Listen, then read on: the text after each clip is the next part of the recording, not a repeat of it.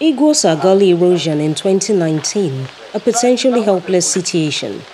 A police station, a factory and many houses had all succumbed to this gully, while countless others have been hanging by the thread.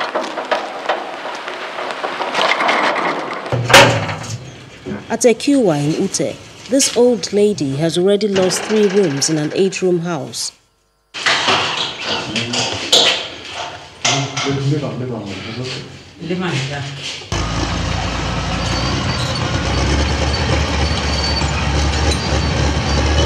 Fast forward to 2021, meet a retired federal civil servant who is also a landlord of one of the surviving buildings.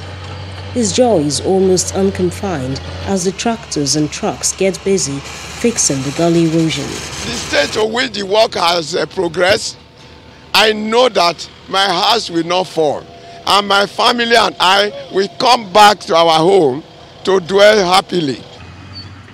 Going forward, what really do the residents of this area of Iguosa require from the authorities at the conclusion of the remediation? We are looking forward that upon completion of this project, the state government will ensure that they return the police station back to this place, because it was strategically located to take care of this whole area.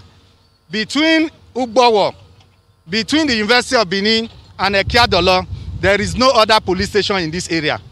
So we are even wishing that they will upgrade it to a division, to a full division, so that it will handle the Iguosa area, the Ebomore, Isio, and all those other houses.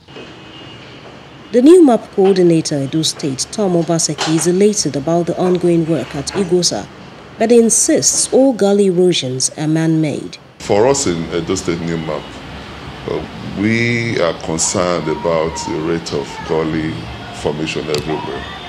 And our studies have revealed that over 95 to 99% of these gullies are all man-made. They were never there some years ago. So their creation of too accelerated development and several other factors which have been the impact, which is made up of the aggressive impact of human beings against the environment. However, despite the huge intervention taking place at Iguosa, there are a few other places where gully erosion is ravaging. At Iguosa, a number of houses have been destroyed by gully erosion. Here in Iguosa, the outskirts of Benin City, this was a road leading to 7 communities, including the power plant at Iguosa. As I have seen somewhere, you are already working like a place like Iguosa. So we are asking you, that kind of thing you are doing in Iguosa, we are still hoping that you come and do it at Ute. I beg you, my able governor. According to the International Conference on Geography and Environment, the volume of soil loss through gully erosion in Edo South is at 79,604.76 cubic meters, Edo Central at 46,242.98 cubic meters, while Edo North is more severe with about 614,706 cubic meters.